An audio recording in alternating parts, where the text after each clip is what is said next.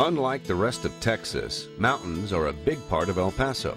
From Scenic Drive in the heart of El Paso, two markers tell of the mountains and the city. This point provides a breathtaking view of the El Paso Rio Grande Valley and our sister city of Juarez, Mexico. The area south of the river was settled by Spaniards in the 1650s. They called it El Paso del Rio del Norte, meaning the crossing of the river. When settlements began on the north side of the river in the 1800s, they had names like Frontera, Harts Mill, Franklin, McGoffinsville, and Concordia. After several ownership changes, the area north of the Rio Grande became El Paso, Texas, and the city south of the river became Juarez, Mexico. From El Paso's Scenic Drive, which is a city park, you can see the Rio Grande River channel that has now been cemented to keep the river, and therefore the international boundary, from changing with the weather.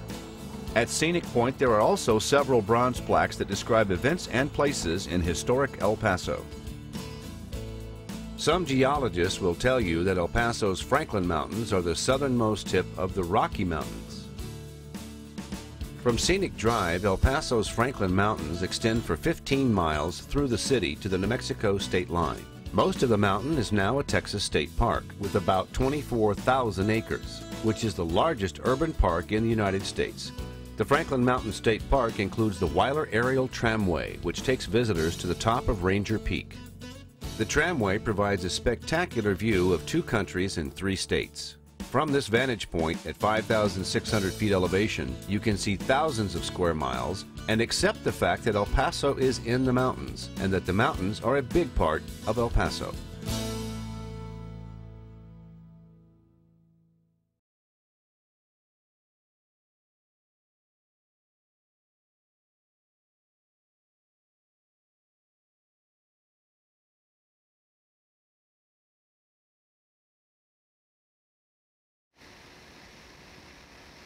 The first Europeans who came to El Paso in the 1500s found Native American people living here. The river and the desert provided for food and water to many peoples over the centuries, and there is evidence of prehistoric dwellings in the El Paso area.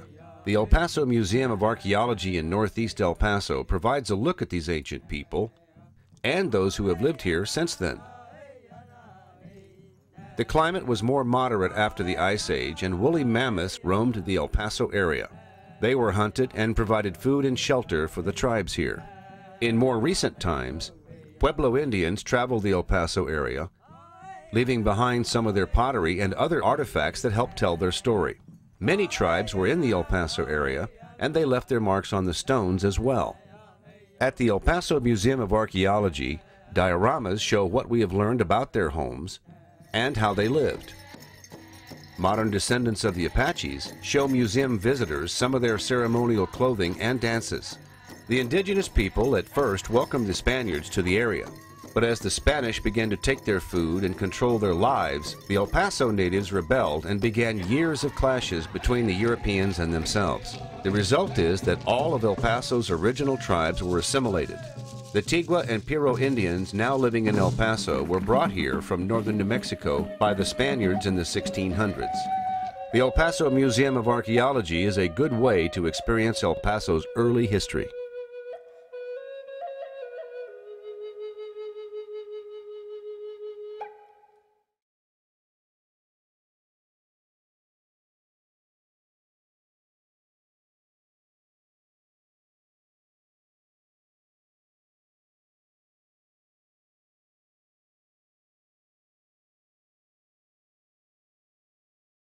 "5,000 years ago, when Egyptians were building pyramids, there were people already living in the El Paso area. They lived in a large village of pit houses at what is now known as the Keystone site. It is the only known archaic settlement of its size in North America, and it almost disappeared in 1999 when a developer announced plans to build on the site. The ancient Keystone people were some of the earliest farmers when most other people followed animal herds and gathered seasonal plants for food. This village was built beside a drainage channel, or arroyo, from the Franklin Mountains that emptied into the Rio Grande. Fish, fowl, and small game were abundant, and because the village was on higher ground, it was safe from seasonal flooding. The Keystone site was discovered by the Army Corps of Engineers, who were preparing to construct a flood control dam. The plans were changed, and the dam was built around the ancient village site. Years went by and the land was sold. Then in 1999, a group of El Pasoans united to save the archaic site from development by purchasing the property with donations and grants. Today, there is a desert botanical garden on the 50-acre site and plans for a visitor center to explain the history of Keystone. It will also provide a vantage point for bird watchers. Future archaeological work may help us understand how the first El Paso residents made their life here 5,000 years ago. To visit El Paso's Keystone site, call 915-584-0563.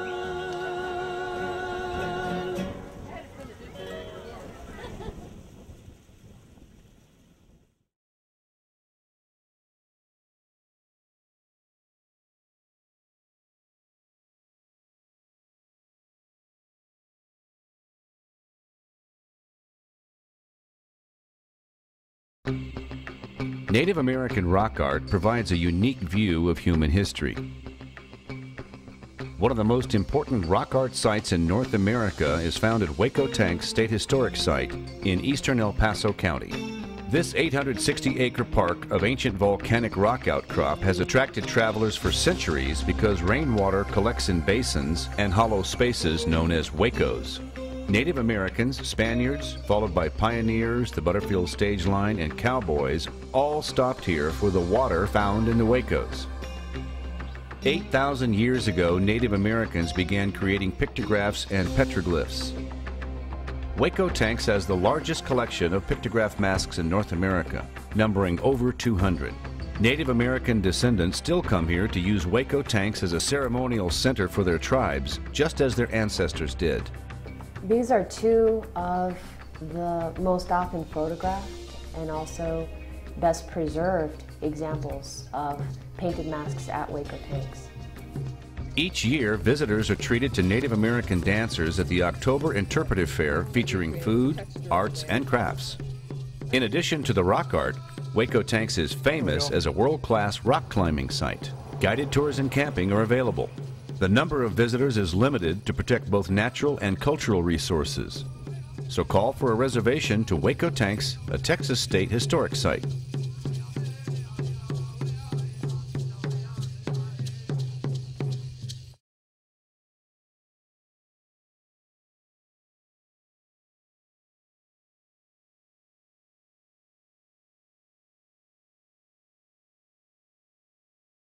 At a ford in the Rio Grande near downtown on May 4, 1598, Don Juan de Oñate first named the location as El Paso del Rio del Norte. It is a snow-free route from the Atlantic to the Pacific through the Rocky Mountains, and everything from railroads, pipelines, and the internet goes through this mountain pass.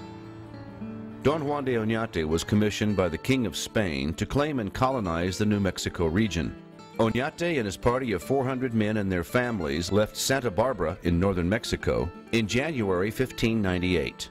Instead of following the earlier routes, they crossed the Chihuahuan Desert to reach the El Paso area. On April 30th, 1598, Oñate issued a proclamation known as La Toma. In a ceremony, he took possession of the region for Spain, whether the locals liked it or not. The claim included all land drained by the Rio del Norte or Rio Grande. Oñate established headquarters near present Santa Fe and founded the province of New Mexico, becoming its first governor. Oñate's expedition and La Toma brought Spanish rule to the American Southwest 23 years before the Pilgrims' famous landing at Plymouth Rock.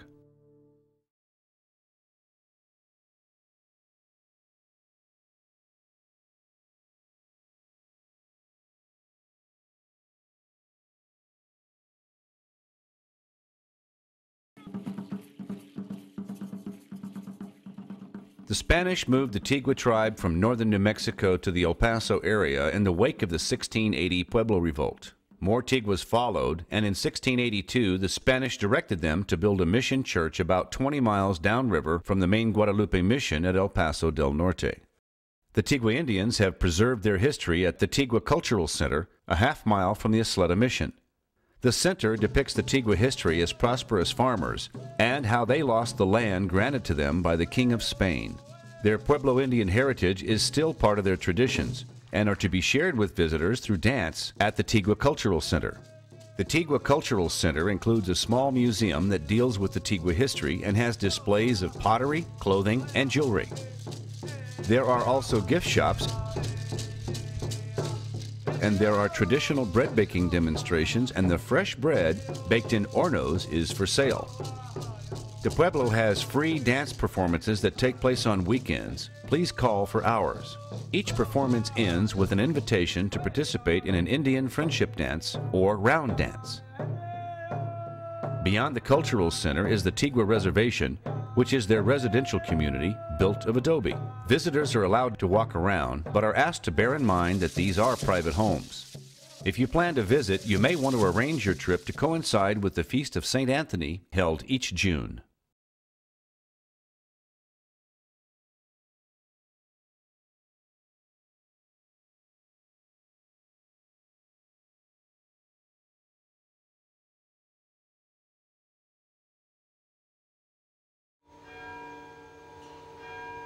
Corpus Christi de la Isleta, or the Isleta Mission, is the first mission and pueblo in Texas.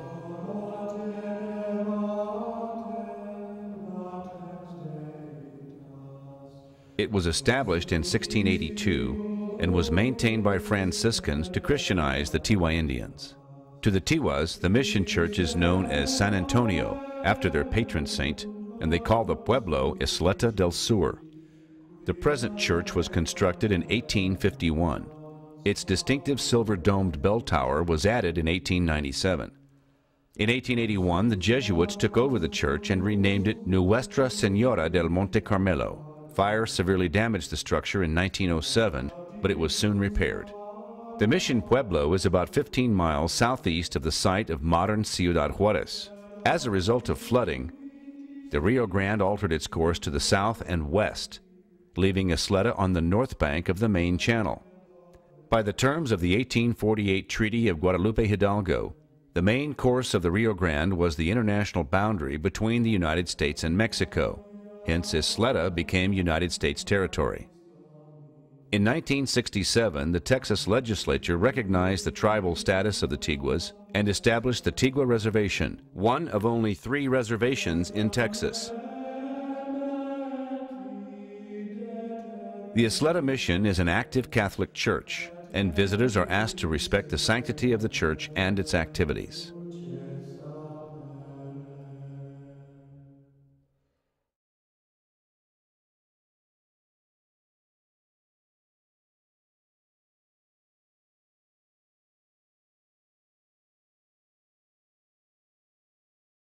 Nuestra Señora de la Limpia Concepción del Socorro Mission and the town of Socorro owe its establishment to the 1680 Pueblo Revolt in New Mexico. Spanish and Piro refugees from Socorro, New Mexico, named their new mission and town for the one they left behind. Franciscan pastor Antonio Guerrera marked the founding of the town with a mass on October 13, 1680, 15 miles from El Paso del Norte. Flooding of the Rio Grande has destroyed the mission on several occasions, but the vigas, or ceiling timber, has been saved, and each time the church was rebuilt. In 2005, the Socorro Mission finished a 5-year renovation that has fully restored the old church from top to bottom with new adobe bricks. The bells were rehung in August of 2005, and the Socorro Mission was formally rededicated that year.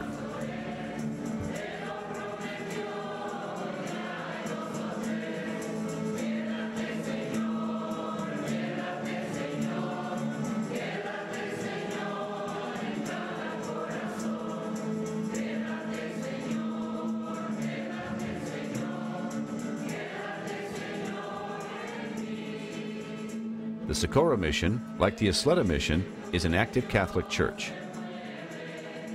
Please call for times to visit the Socorro Mission.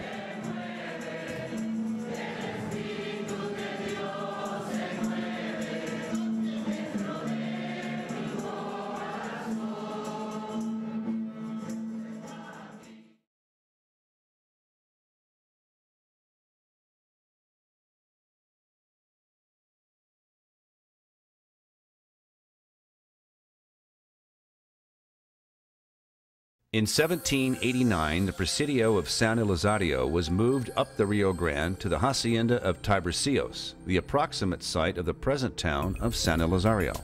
Unlike the missions, which were churches for Indians, a Presidio was a fort. The Presidio was to protect the river settlements of Isleta and Socorro and establish a colony of pacified Apaches. The perimeter enclosure with its thick adobe walls included quarters for 4 officers, barracks for 43 soldiers, guardhouses, corrals, storerooms, and a chapel for the soldiers. The shape of the chapel sets it apart from the missions. The building is rectangular rather than the traditional cruciform. Today, the San Elizario Presidio Chapel is more rare than Spanish missions. San Elizario Presidio had provided the nucleus for the development of a town that grew to more than 1,000 people by 1841. The Rio Grande had formed a new channel south of Isleta, Socorro, and San Elizario, placing these settlements on what amounted to an island known as La Isla. Living conditions were primitive and poverty was widespread. When El Paso County was established in March 1850, San Elizario became the county seat. In 1851, John Russell Bartlett, the U.S. Boundary Commissioner, found the old Presidio in ruins. The settlers had dismantled the walls and buildings to obtain adobe to construct their own residences and today's chapel. The Presidio Chapel has been restored and is an active Catholic church. Please call the Portales Museum on the San Elizario Square for museum and chapel hours. While visiting in San Elizario, schedule a tour of the old county jail. Tradition holds that Billy the Kid once broke into this jail to free a friend.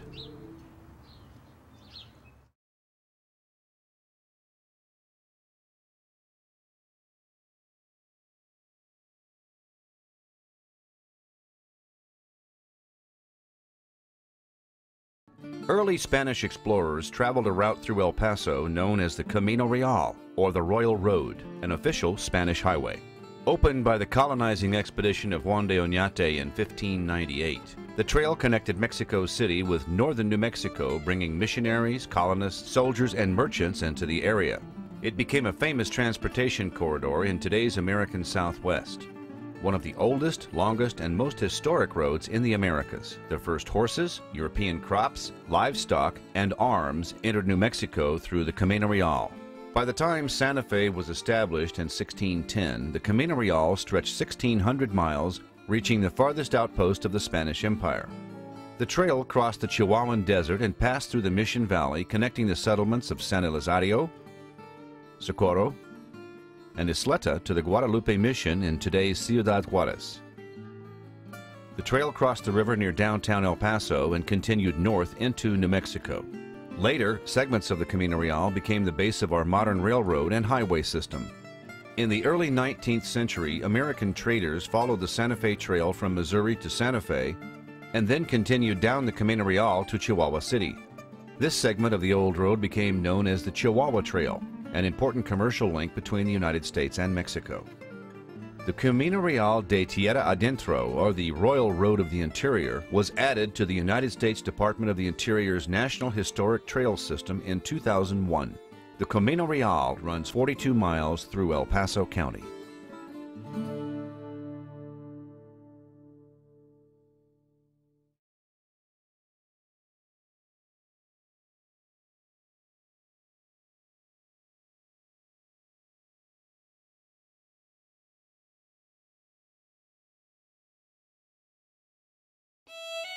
A year after the Civil War, Congress passed an act which created 2 experimental cavalry regiments for service on the western frontiers. African Americans, most of whom had only recently been slaves, put on blue uniforms and filled the ranks of the 9th and 10th U.S. Cavalry and the 24th and 25th Infantry Regiments. These men fought hard from Canada to Mexico and from the Rockies to the Mississippi to keep the peace and protect settlers. Yet the very people they strove to protect despised them for their uniform, the color of their skin, or both.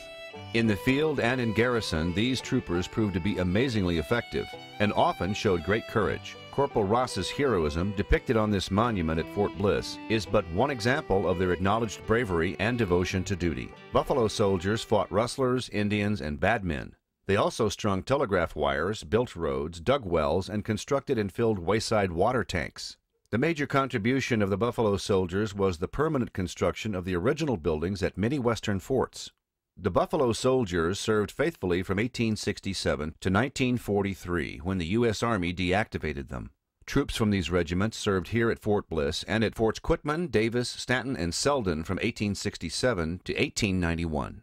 Until recently, whenever the winning of the West was discussed, the role of the Buffalo Soldier was largely overlooked. Today, Americans are learning how these troops helped settle the frontier and defended the United States both at home and abroad. It is said that their Indian adversaries called the men Buffalo Soldiers out of respect for their courage and fighting prowess. These black troopers' service did not end with the close of the frontier wars. They distinguished themselves on Cuba's San Juan Hill with Teddy Roosevelt and with General John J. Blackjack Pershing in the Mexican Punitive Expedition of 1916, which included a battle at Carrizal, Chihuahua, Mexico.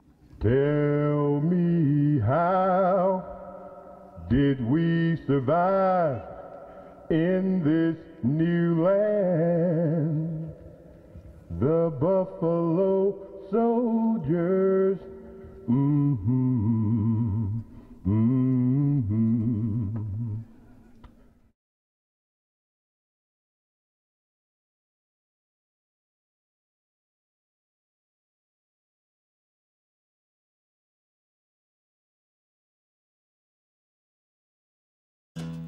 Fort Bliss was originally established in 1848 and is one of the Army's oldest posts. Over its distinguished history, it has been both an infantry post and a cavalry post, as well as an air defense base. Fort Bliss moved numerous times. It started out near the El Paso Convention Center, where it was known as the post opposite El Paso del Norte. The next location was established in 1854 on land leased from James Wiley McGoffin at McGoffinsville, and was the first location to be officially designated as Fort Bliss. A major flood of the Rio Grande in 1867 led to the relocation of the fort in 1869 at Camp Concordia, where it remained until 1877. The Army withdrew from El Paso briefly and returned in 1878, where it occupied leased buildings in downtown El Paso. In 1880, the post was moved to Hart's Mill, where they were able to build facilities, and some of these buildings still stand. Fort Bliss moved one last time to the La Noria Mesa site in 1893. The post's most famous soldier was Brigadier General John J. Blackjack Pershing. Fort Bliss has grown to 1.1 million acres. It is larger than the state of Rhode Island and can accommodate every weapon system in the Army. Excellent ranges and training areas, coupled with the third longest runway in the nation, make Fort Bliss a premier facility for training, mobilizing, and deploying combat forces.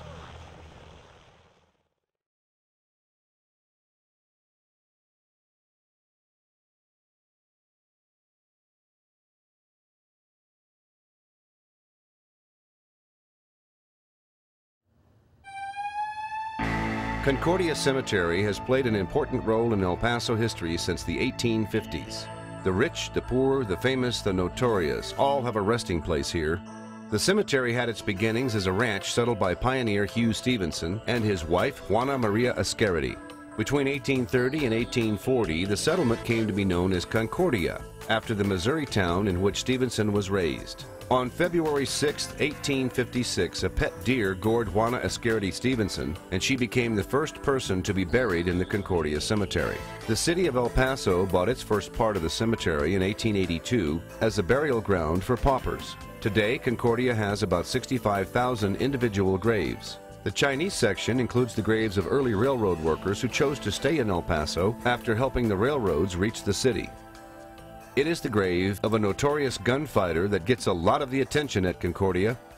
John Wesley Hardin gained his reputation by supposedly killing more people than Billy the Kid and Jesse James combined. Hardin was killed on August 19, 1895 at the Acme Saloon in downtown El Paso by John Selman, a sometime lawman who had been on both sides of the law. Selman, in turn, was killed by lawman George Scarborough.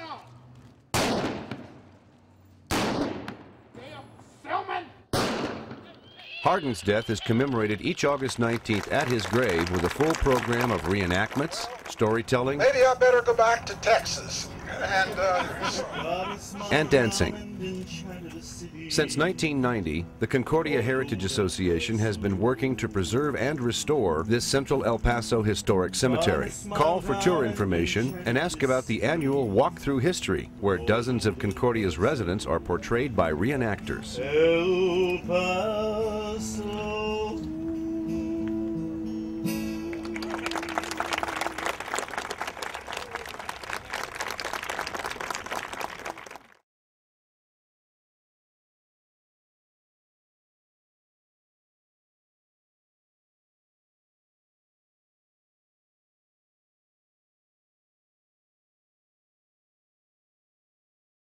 El Paso was a major stage line terminal for numerous stage and mail operations. The two best known are the Butterfield-Overland Mail Company, which went from St. Louis, Missouri to San Francisco, California, and the San Antonio and San Diego Jackass Mail Company that went from San Antonio through El Paso to San Diego. In 1858, Anson Mills was commissioned by the Butterfield-Overland Mail Company to build its El Paso stage station.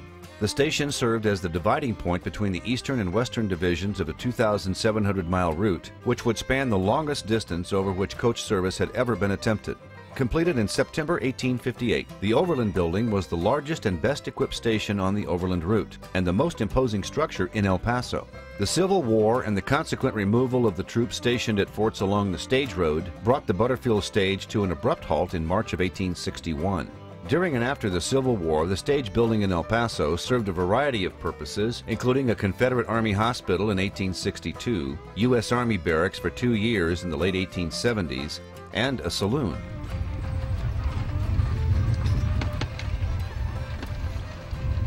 Stage passengers and mail continued on the San Antonio to El Paso mail line under various contractors using the stage station located at a site occupied now by the Plaza Hotel and Crest Building. Stage travel virtually disappeared altogether with the arrival of the railroads in 1881. The stage station was demolished in 1898.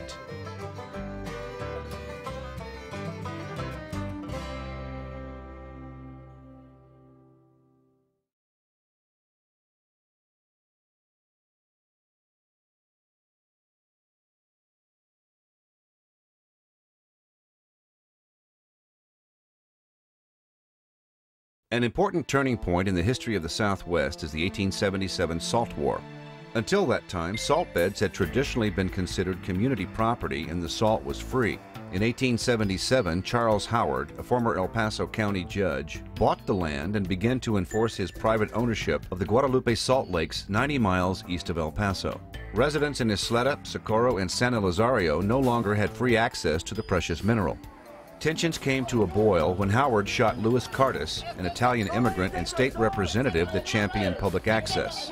Cardis's death was answered by an angry mob that executed Howard by firing squad.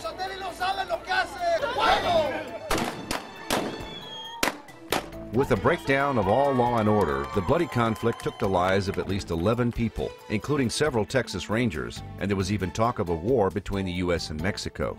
Federal and state investigations in early 1878 failed to result in any indictments, but led to the reestablishment of Fort Bliss in El Paso. The soldiers enforced an uneasy peace for 3 years. Private ownership prevailed, and thereafter fees were charged for the salt. The price of salt collapsed with the arrival of the railroads in 1881, finally putting an end to the Salt War.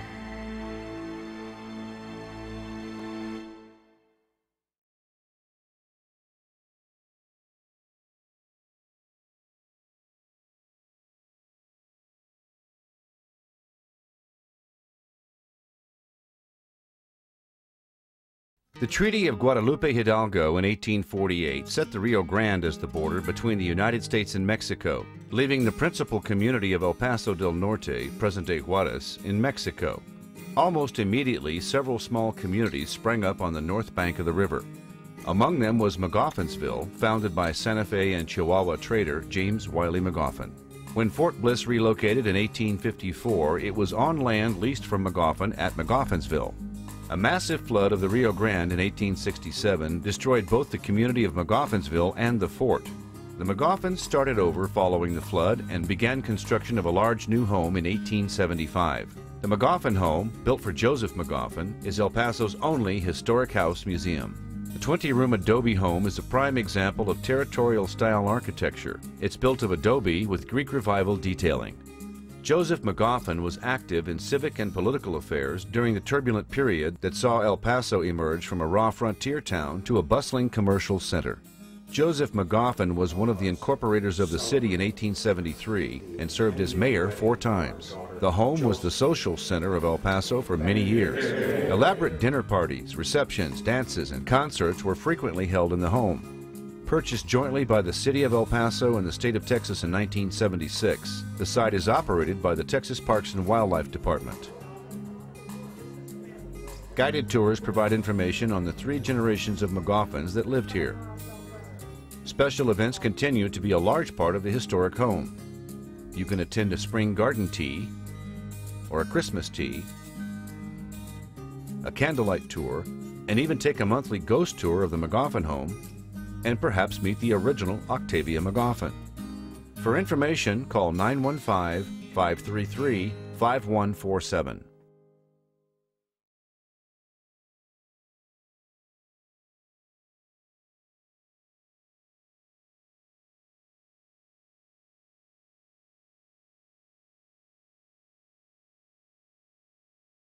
Chihuahuita, or Little Chihuahua, was settled by Ricardo Bruzuelas, who received a land grant from Spanish authorities in 1818 and developed a prosperous ranch. After 1848, when the Rio Grande became part of the U.S.-Mexico border, new settlers arrived to farm the land. With the coming of the Santa Fe Railroad in 1881, Chihuahuita began to grow dramatically. Soon a crowded urban area, it was designated the city's first ward in 1887. When the wooden Santa Fe Bridge was built in 1892, the area became a major entry point for people and goods from Mexico into the American Southwest. The old Bruzuelas land grant eventually became the property of Pedro Garcia, who filed an 1894 claim in a Mexican court that led to the Chamizal land dispute, which was finally settled in 1963.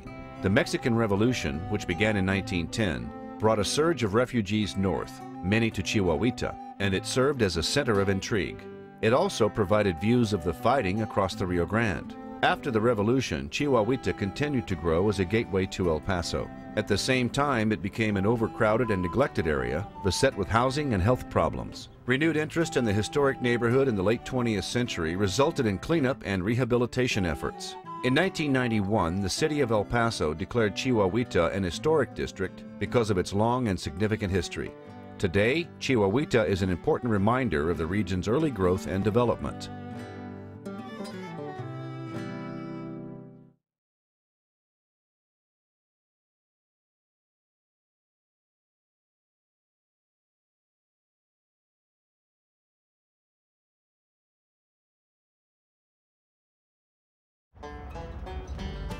Two different railroads reached El Paso in 1881. First to arrive was the Southern Pacific Railway, coming in from the west in May of 1881, followed within weeks by the arrival of the Atchison, Topeka, and Santa Fe from the north. The Galveston, Harrisburg, and San Antonio Railroad soon followed. The next year, the tracks of the Mexican Central also reached El Paso. The railroads brought not only goods and services, but a breed of willing and hardy pioneers. Railroad workers were among the first to buy land, build homes, raise families, and build their communities. One of the oldest survivors of America's steam railroad era is locomotive number 1. This locomotive was manufactured in 1857 by Breese Nealon & Company of Jersey City, New Jersey. The locomotive served the upper Midwest United States for more than 30 years. By 1889, the locomotive was acquired by the Arizona and Southeastern Railroad Company, which later became the El Paso and Southwestern Railroad. It was converted from a wood burner to a coal burner. Calling it locomotive number 1, EP&SW utilized it in the development of mining operations in Bisbee, Arizona, as well as other mining areas in the Southwest. In 1909, old number 1 was retired after more than 50 years of service. In 1960, the locomotive was donated to Texas Western College, now the University of Texas at El Paso, which placed it at the Centennial Museum. In 2000, the city of El Paso received state and national funds to restore the engine to its 1909 appearance. Locomotive number 1 took a trip on Interstate 10 to an El Paso rigging company where experts repaired and cleaned the engine and its coal tender. Once restored, it was moved to its downtown site at El Paso's Union Plaza Transit Terminal. It is a very rare part of railroad history in the United States. Locomotive number 1 and a great exhibit about El Paso's railroad history are open to the public at the Transportation Museum downtown in the Union Plaza District. 915-422-3420.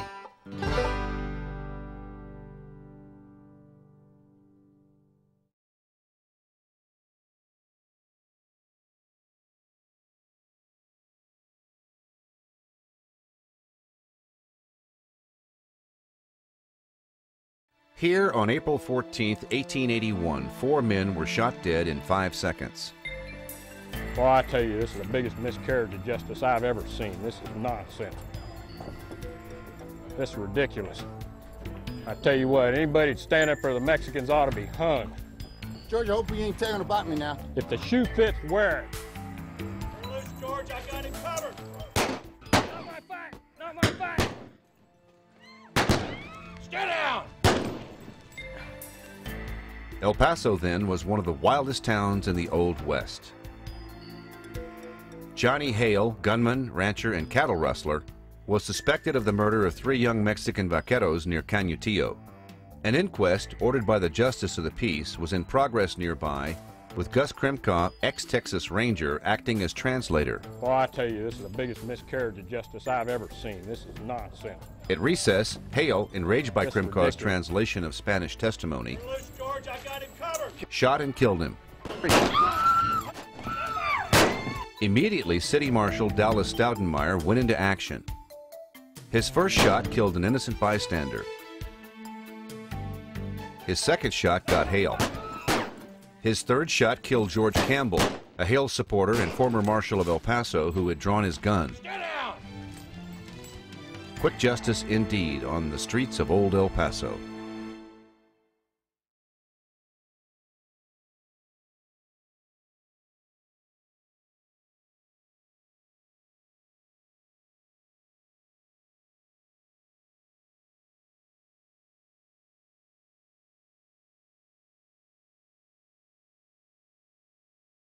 John Wesley Hardin was born in Bonham, Texas in 1853. He was named for the founder of Methodism. Wes Hardin grew into a cowboy, outlaw, and family man who claimed to have killed more than 40 men. Hardin was an unusual sort of gunslinger and considered himself a pillar of society who killed only those who needed killing. Hardin served 17 years in state prison for murder, was pardoned, returned to his hometown, and attempted to meld into society. After his failure at politics and law, he moved to El Paso, where he opened a law office in May of 1895. 3 months after opening the office, Hardin was killed by John Selman, an El Paso city constable, in a feud that was spawned by what most folks felt was competitive jealousy between 2 gunfighters of note, namely Selman and Hardin.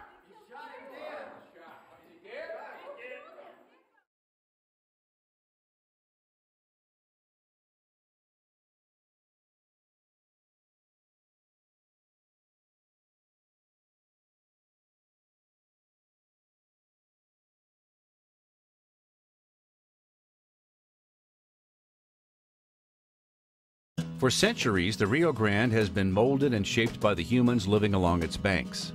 Informal irrigation systems have existed along the life-sustaining river from the Spanish colonial period. As early as the 1840s, area farmers began more modern improvements on these systems. By 1889, El Paso developers needed a means to efficiently provide water to farmers in the El Paso Valley. The El Paso Irrigation Company began construction on the Franklin Canal the following year. Completed in 1912, the canal began at the International Dam and extended 5 miles, paralleling the Rio Grande on its north bank and continuing through downtown El Paso. Demands on the canal increased as the area's population grew. Modifications have been made to the Franklin Canal throughout the 20th century. It is an important element in the history of water control along the U.S.-Mexico border. El Pasoans initially obtained their domestic water from these acequias, or open irrigation ditches, and later from the aguadores, water carriers who delivered fresh water as depicted in this mural. In 1882, Sylvester Watts built the first El Paso waterworks. He pumped water out of the Rio Grande and stored it in a reservoir at this site. Later, Watts dug a well near the river that became the main supply source. In 1910, the city purchased the waterworks and began major renovations to the system, including the construction of the pumping unit at this site and the expansion of the Sunset Heights Reservoir. The El Paso Public Service Board was established in 1952 to oversee the city's water system.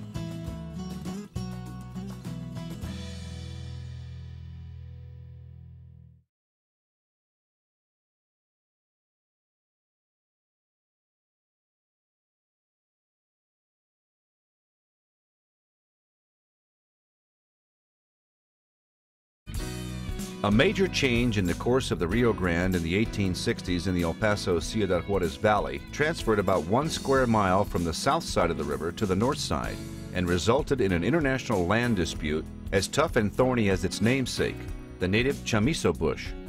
The 100-year-old chamizal dispute was finally settled by treaty between the United States of America and the United Mexican States when the President of the U.S., Lyndon B. Johnson, and the President of Mexico, Adolfo López Mateos, met and commemorated the Chamizal Treaty in El Paso on September 25, 1964. The 1964 treaty provides for relocation of the channel of the Rio Grande, which transferred 437 acres to Mexico, and a transfer of 193 acres to the United States on Cordova Island, formerly an enclave of Mexican territory on the north side of the river channel, plus an equal area downstream from the island.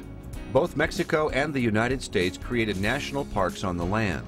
In El Paso, it is called Chamizal National Memorial and commemorates the 1964 treaty peacefully settling a border dispute between two nations. This monument features informal gardens, including replicas of several famous Mexican sites.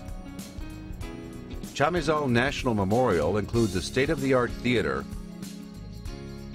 as well as a museum with permanent exhibits telling the Cordova Island and the Chamizal Treaty stories. The adjacent building houses the Los Paisanos Art Gallery, which has changing exhibits. The Chamizal National Memorial is host to many big attractions, including summer concerts. The Chamizal National Memorial is located at 800 South San Marcial.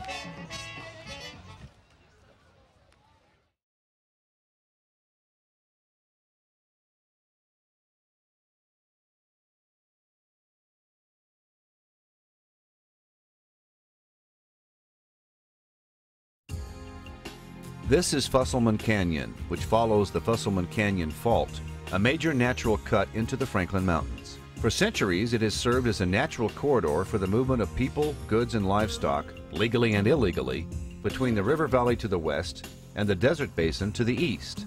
The canyon also served as a source of seasonal water, plants, and animals for the many Native Americans who inhabited this region. It is named in honor of Charles H. Fusselman, Texas Ranger and U.S. Deputy Marshal. In the late 19th century, El Paso was a booming town, but outlying areas were still lawless. On April 17, 1890, local rancher John Barnes reported that his horses and cattle had been stolen. Later that day, Charles Fusselman was deputized and led Barnes and city policeman George Harold into the Franklin Mountains to chase the rustlers. The thieves intended to drive the horses and cattle through the canyon along the path of today's Woodrow Bean Trans Mountain Road through Smuggler's Gap at the top of the canyon and then into the Rio Grande Bosque near Cañutillo, Texas.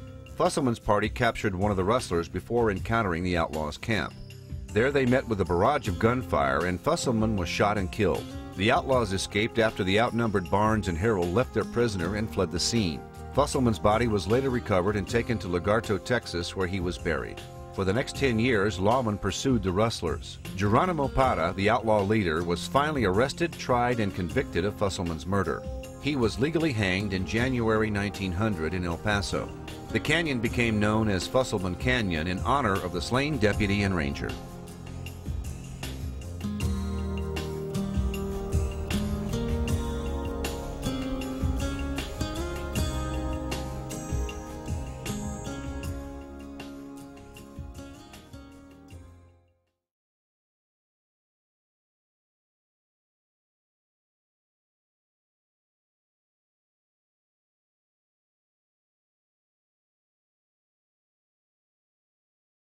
Presidents William Howard Taft and Porfirio Diaz met in El Paso and Ciudad Juarez on October 16, 1909, marking the first time in U.S. history that a sitting president traveled outside the U.S. It was described by the local press as the most eventful diplomatic event in the history of the two nations. The meetings were hailed as a veritable pageant of military splendor, social brilliance, courtly formality, official protocol, and patriotic fervor. In June 1909, President Taft wanted the Diaz government to continue support of American investments in Mexico. Taft suggested a meeting with the Mexican president at El Paso, and President Diaz readily accepted. Diaz was convinced that his appearance in the El Paso Ciudad Juarez area would restore his lost popularity. Taft arrived in El Paso on the morning of October 16th and attended a presidential breakfast at the St. Regis Hotel. At the Chamber of Commerce building, the El Paso Committee, taking the fullest advantage of the opportunity of the moment, presented El Paso's case regarding the Elephant Butte Dam project in New Mexico, which had been dormant for several years. Taft agreed to give the matter his personal attention, a hopeful sign that the project was still alive. The dam was essential to El Paso's future water supply, and it was completed in 1916. The meetings were planned in the greatest detail by the U.S. State Department and the Mexican Ministry of Foreign Affairs. They included elaborate arrangements for the protection of the two presidents and 3 train car loads of flowers brought from Guadalajara for the Juarez banquet. With the presentation of gold goblets to the presidents as gifts from the city of El Paso, the evening in Mexico came to an end. Taft returned to El Paso to board a train for San Antonio.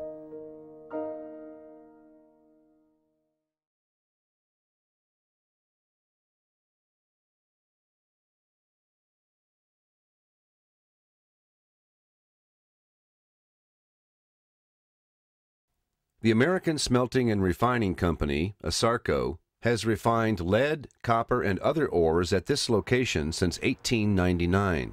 The need for a large labor pool brought in thousands of Mexican immigrants. These workers established homes for their families on company land around the smelter and developed a dynamic community called Smelter Town, or La Esmelda. Smelter Town grew into a small city within a city and was home to ASARCO brick and cement plants and a limestone quarry. The settlement was divided into Upper and Lower Smelter Town, or El Alto and El Bajo, and within these areas were smaller barrios. Today only one remains, La Calavera, or Skull Canyon, which is along the road to the Smelter Town Cemetery.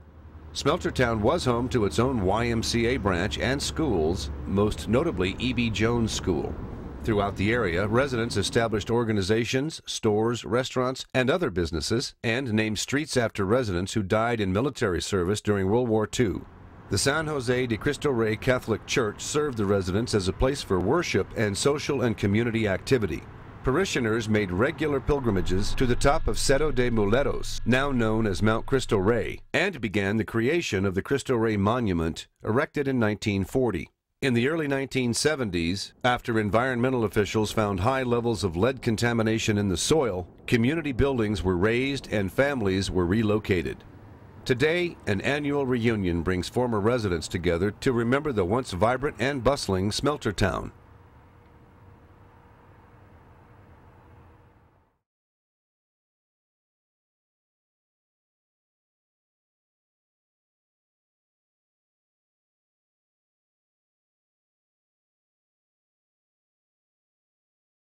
The El Paso Poor Farm was established here in 1915. John O'Shea, a wealthy farmer and businessman whose farm was nearby, assumed operation of the farm. His wife, Agnes O'Shea, was in charge of the residents. John O'Shea died in 1929, and the couple's daughter, Helen O'Shea Kelleher, came from her home in San Antonio to operate the farm with her mother. The farm was scheduled to be closed in 1929, but with the troubled times of the Depression era, its population grew. Renamed Rio Vista Farm, the Poor Farm hosted a variety of public welfare programs beginning in the 1930s. It operated under the Texas Transient Bureau and later the Federal Works Progress Administration. A temporary base for a civilian conservation corps unit in 1936. The farm continued to shelter hundreds of homeless and destitute adults and children. From 1951 to 1964, the farm was used as a reception and processing center for the Bracero program, which brought Mexican laborers to work in the lower valley of El Paso and other agricultural areas in the U.S. New federal welfare programs and state law reduced the population of the Poor Farm to 4, and it was closed in 1964. Unlike other Texas county poor farms, Rio Vista followed a familial rather than institutional model, accepting neglected and abandoned children in addition to the adult indigent population. In 2000, this building and wall were constructed at Rio Vista as a set for the movie Traffic. In later life, Helen O'Shea Kelleher cited the 50 years she spent with the more than 4,000 children of the Rio Vista Poor Farm as her proudest accomplishment. The city of Socorro now uses the Rio Vista Farms property for many community programs.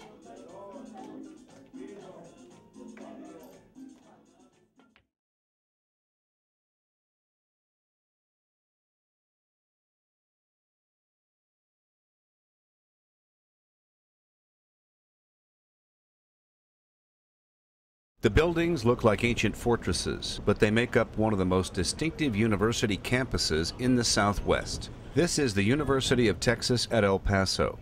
Its unique architectural style is patterned after the Himalayan country of Bhutan, and how it came to be built on the U.S.-Mexico border is just part of the university's intriguing history. In 1913, the Texas legislature approved the creation of a state school of mines and metallurgy in El Paso. A year later, the school opened on the site of a former military academy near Fort Bliss, donated to the state by the citizens of El Paso. After a fire in 1916, the school moved to a new location. When the wife of the school's dean saw photos of Bhutan in a National Geographic magazine, she suggested that the Bhutanese style would fit El Paso's mountainous terrain, and UTEP's architectural identity was set. Old Main was built with a red tile roof, high sloping walls, decorative brickwork, and wide overhangs that have been part of the campus architecture ever since. In a few years, the mining school joined the University of Texas, added liberal arts courses and bachelor's degrees. In the 1940s, master's degrees were offered, and the school's name was changed to Texas Western College. In 1966, Texas Western made history when legendary coach Don Haskins led an all-black starting team to victory in the NCAA championship game. Today, the University of Texas at El Paso is a major research university, offering more than a dozen doctoral degrees. UTEP is a national leader in educating Hispanics, the country's fastest-growing group. And UTEP keeps its architectural tradition alive, building high-tech labs inside the ancient style of Bhutan.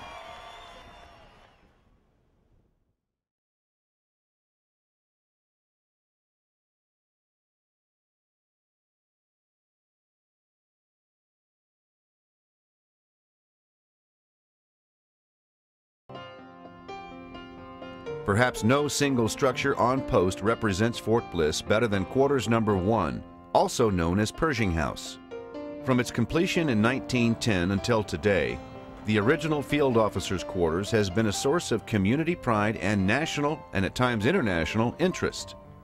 Its history is a brief encyclopedia of almost a century of the American military, with emphasis on its social and diplomatic aspects. Quarters number 1 is an American architectural statement of universal charm, prominently situated in the midst of a vast international military complex.